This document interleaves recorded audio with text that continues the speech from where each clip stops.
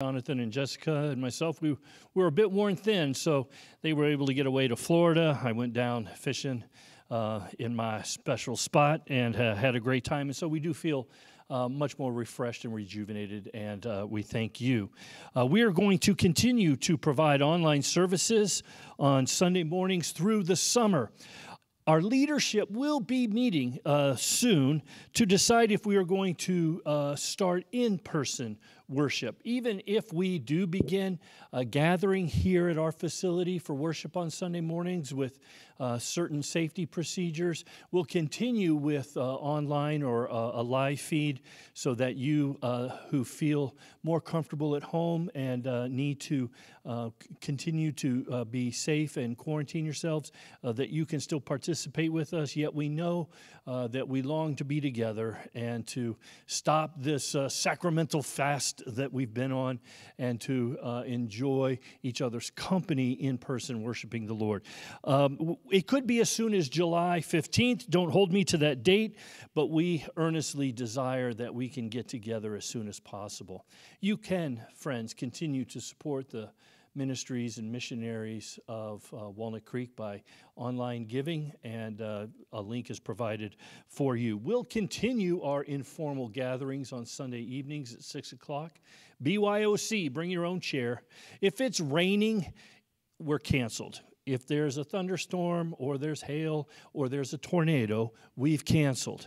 The building will be only open for restroom facility use only. If you feel comfortable wearing a mask, that's fine too, but it was an opportunity for us to gather and see each other. We continue to express our gratitude for your patience during this time.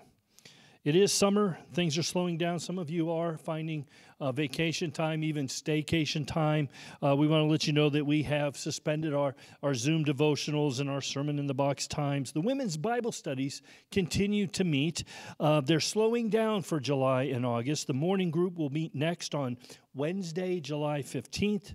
Also, they will meet twice in August. So those dates will be posted on the Women of Walnut Creek Facebook page. They're still looking at Psalms. The evening group continues to meet. Just go to that website so you know the specific times that they're gathering together. And let's pray for our culture, our country. Let's pray that we will find a way that we can gather again soon as God's people to worship Him.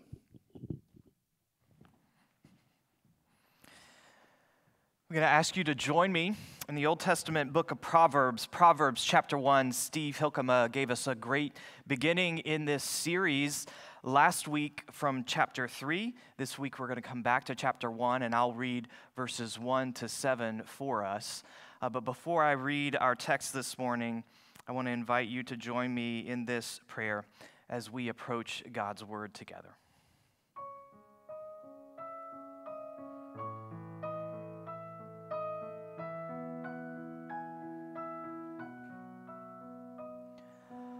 Open my eyes, and I shall see. Incline my heart, and I shall desire. Order my steps, and I shall walk in the ways of your commandments.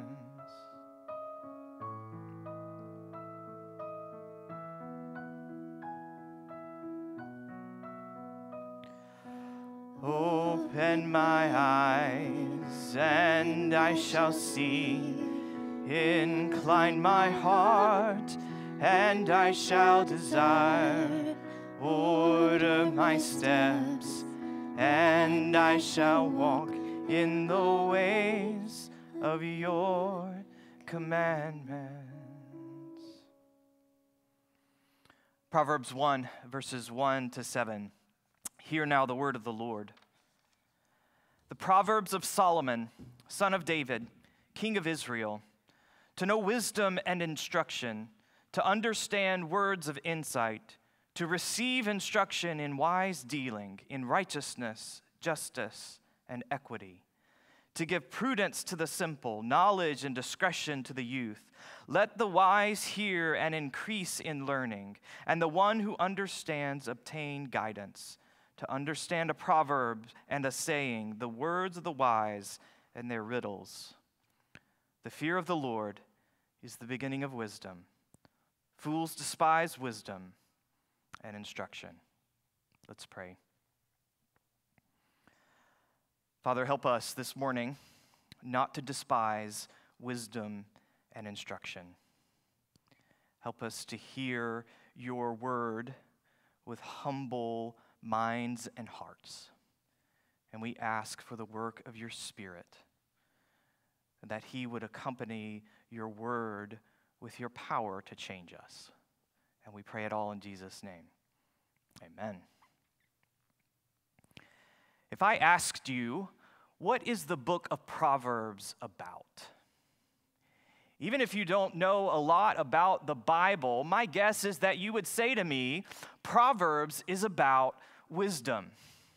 And you would be right. A+, star student, that's right. Proverbs is about wisdom. And if wisdom is a skill for living life well, I think that is what wisdom is. It's a skill for living life well. And if it is that, I think most of us want it. Most of us want wisdom.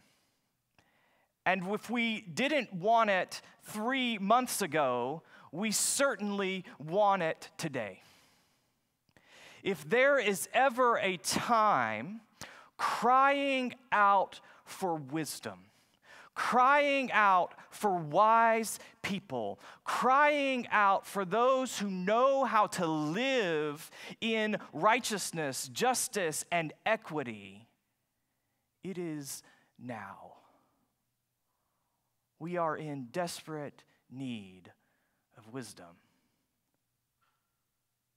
The problem is that as we come to the book of Proverbs looking for wisdom, we don't find what we would expect. If you bought a self-help book that promised to tell you how to live life well, you would expect that that book would have steps. 5, 7, or 12 steps to a successful life. Or maybe that book would have bullet points of techniques for living well, or at least a flow chart or two. But that's not what we find in Proverbs. Instead, when we open this book, we find poetry. Not the language of rules and techniques, but the language of metaphors and images. And though there is a structure, some structure to this book, there's not much. It is pretty much a collection of poetic sayings that are arranged in a fairly random fashion. So that reading Proverbs is a little bit like dumping out one of those gazillion-piece puzzles on your kitchen table, and then beginning to arrange the pieces so that a portrait of a wise life begins to emerge. And that's what we are doing over the next several weeks. We are trying to put together this puzzle. And this morning, we pick up the most important piece of the puzzle. The most important object in the portrait. It's found in verse 7. The most essential virtue for a wise life is fear. The fear of the Lord is the beginning of wisdom, and it's not only the beginning of wisdom, it's the end of wisdom. It's not only in chapter 1, it is also in chapter 31. We don't tend to think of wisdom as a virtue, as something that is, or we don't tend to think of fear as a virtue, as something that is good, something desirable. And so we need to ask a couple of questions this morning. First of all, what is the fear of the Lord? And then secondly, why should we fear the Lord? And so, first of all, what is it? What is the fear of the Lord? And to begin to answer that question, I want to reach outside of the book of Proverbs back to Abraham, founding father of God's people in the Old Testament. And maybe you'll remember that God made expansive promises to Abraham, that though he was homeless, he would find a home, a land, that though he was childless, his descendants would be more than the sand on the seashore and the stars in the sky. The irony is that Abraham didn't live to see those promises fulfilled. Except one. Late in his life, God gave him a son named Isaac. But after a few years of enjoying this promised gift, God came to Abraham and said to him, I want you to kill your only son.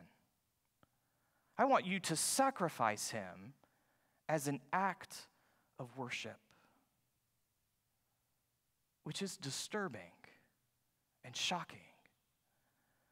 But perhaps what is even more surprising is that without question, without comment, without argument, Abraham packs up, climbs the mountain, builds the altar, puts Isaac on the altar, and raises the knife.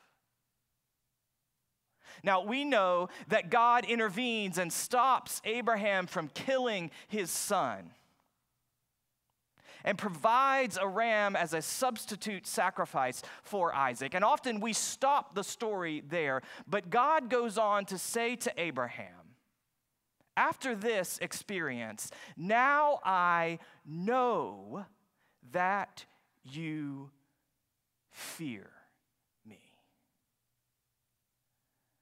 That is the fear of the Lord. The fear of the Lord is that extraordinary openness to God's word. It is that utter willingness to receive and do what God says, even when it doesn't make sense, even when it contradicts our perceptions and our preferences and our desires. The fear of the Lord is Abraham's most important descendant, Jesus, in the garden on the night before he died, praying, not my will, but yours be done. Walter Moberly, a theologian, said that was not a shrug, but an embrace. The fear of the Lord is the sacrificial embrace of his word. Now, if that is the fear of the Lord, what does that have to do with wisdom, with living a wise life?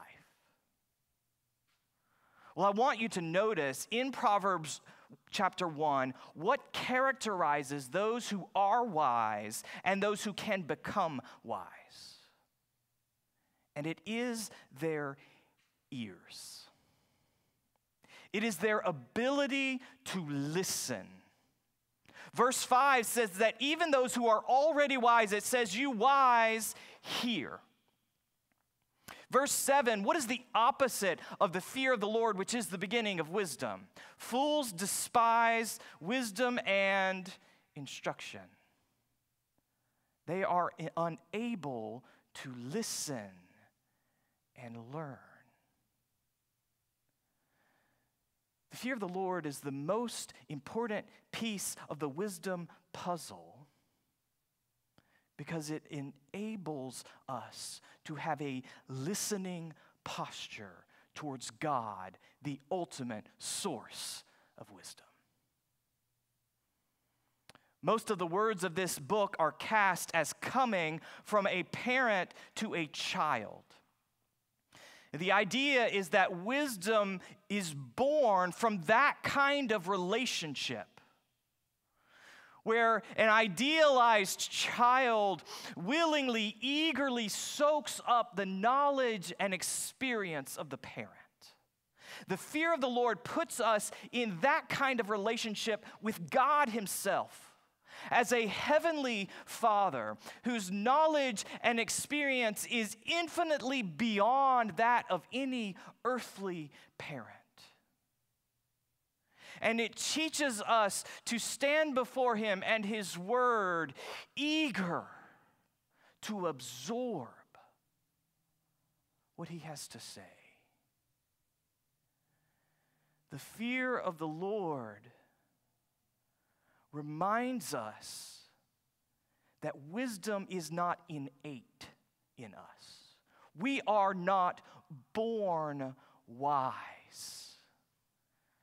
But then it turns us to what is infinite and available in God. It teaches us to lean in, ready to receive what He has to say, even when it doesn't make sense, even when it hurts. When I was a younger man, I was a pretty decent trumpet player. And one summer during college, I had the opportunity to spend a few weeks with Phil Smith. Phil Smith, he's retired now, but he was the longtime principal trumpet player for the New York Philharmonic and one of the best ever to pick up the instrument. And so when I was with Phil Smith, I feared him. Not just in the sense of intimidation at his incredible skill level, but also in the sense that I would have done almost anything he told me to do. If he had told me that eating asparagus for breakfast would make me a better trumpet player, I would have at least tried it. I feared him. And that is just a little bit of what it is to fear the Lord, only so much more. Do you come to Him and His Word with that kind of eagerness? That kind of openness? Do you come to His Word willing to be wrong? Willing to be confronted, corrected, willing to lose? Or do you come wanting confirmation of what you already think, what you already believe, what you already want? If that is how we approach God and His Word, then wisdom will always remain out of reach.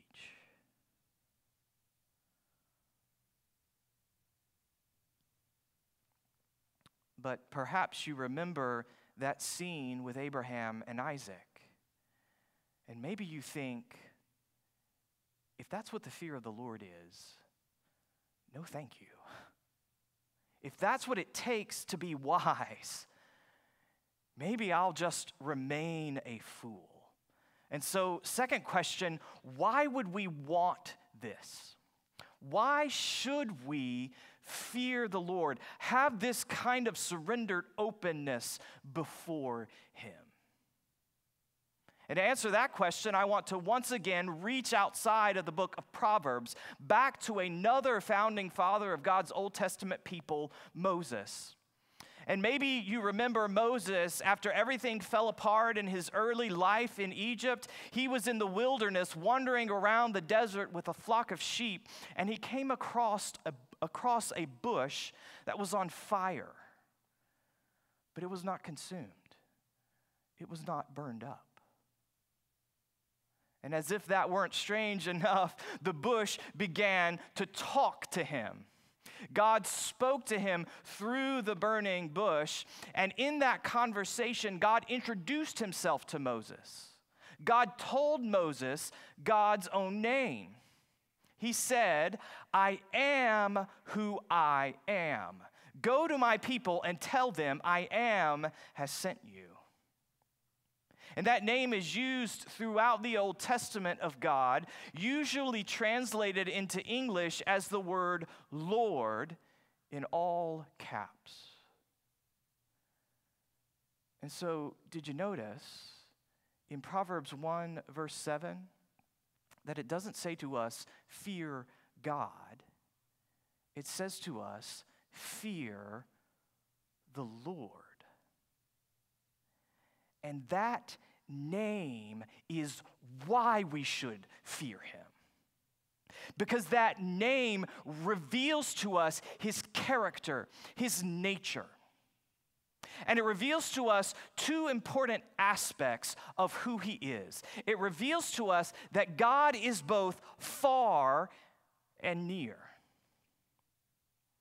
He is far, not in a physical sense, but in the sense of him being infinitely beyond us.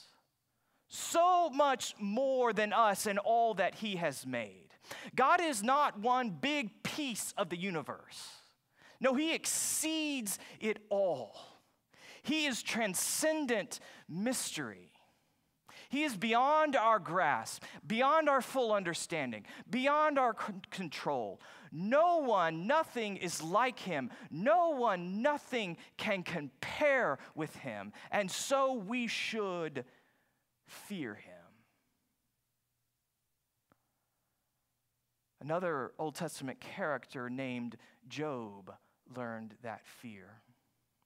Job suffered horrendously, and in his pain, he cried out and he questioned the fairness and the justice of his suffering. And after he cries out, God meets him, not in a burning bush, but in a tornado. He speaks to him out of the whirlwind, and in some of the most beautiful poetry ever written or spoken, God questions Job with the unanswerable.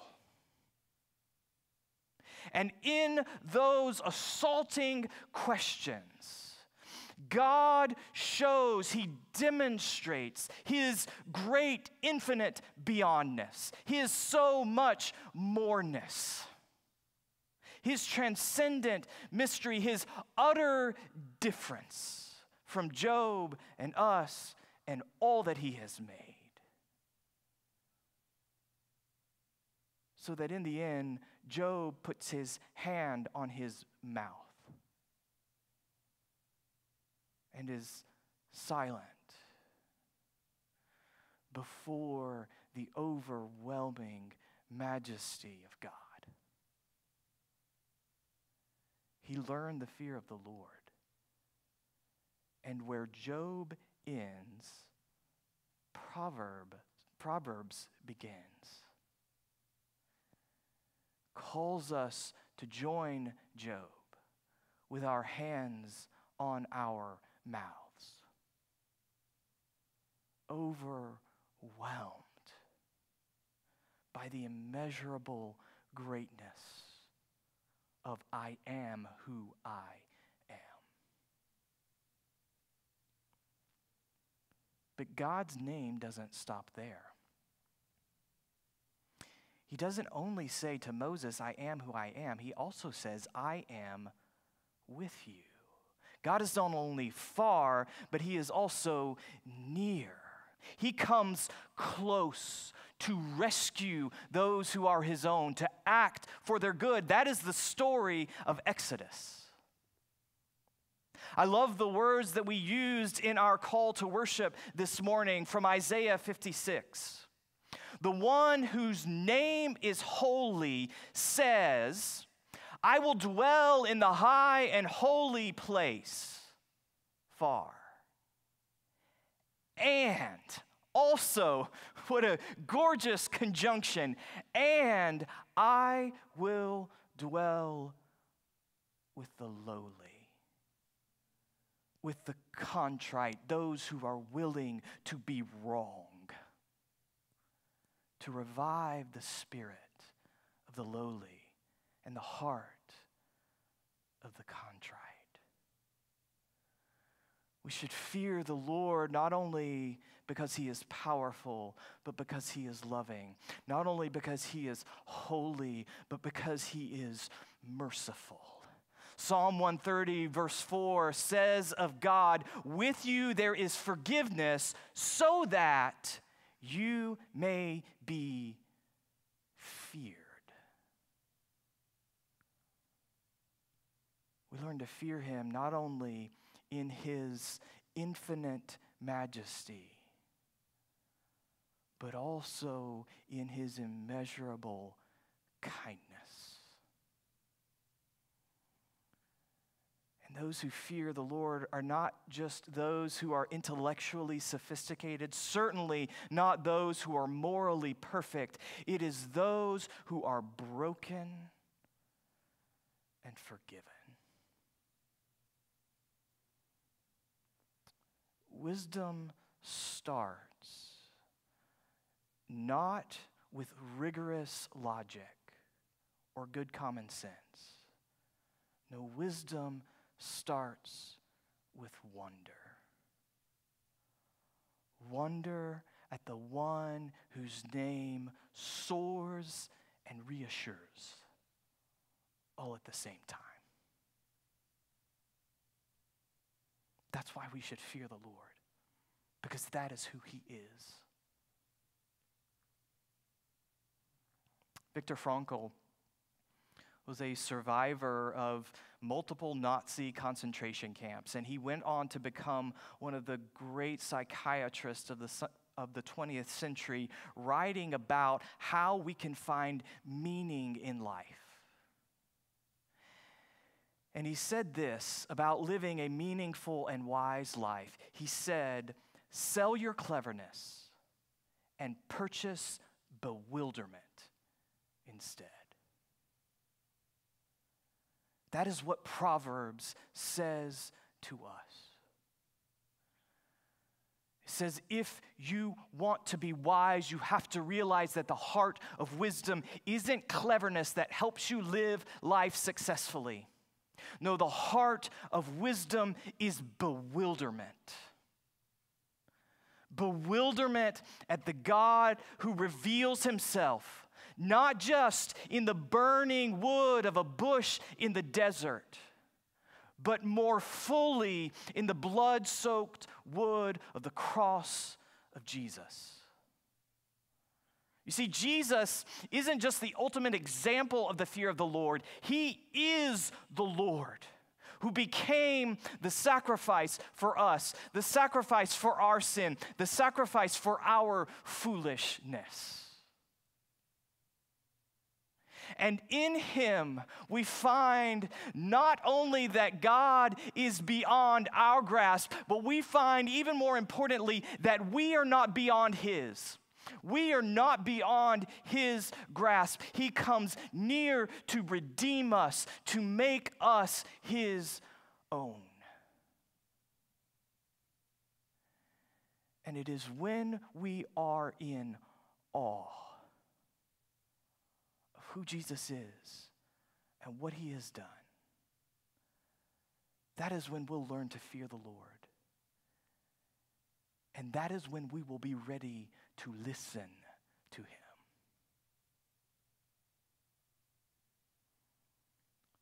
So what will capture your awe this week? What will capture your fascination? What will capture your fear? There are so many options. There's so much for us to think about. There's so much for us to worry about. There's so much for us to listen to read, to watch. There's so much information coming at us, too much information to process.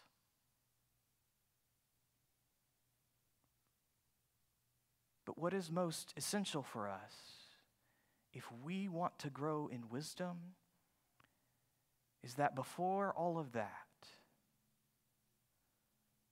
we will be struck silent. before the astonishing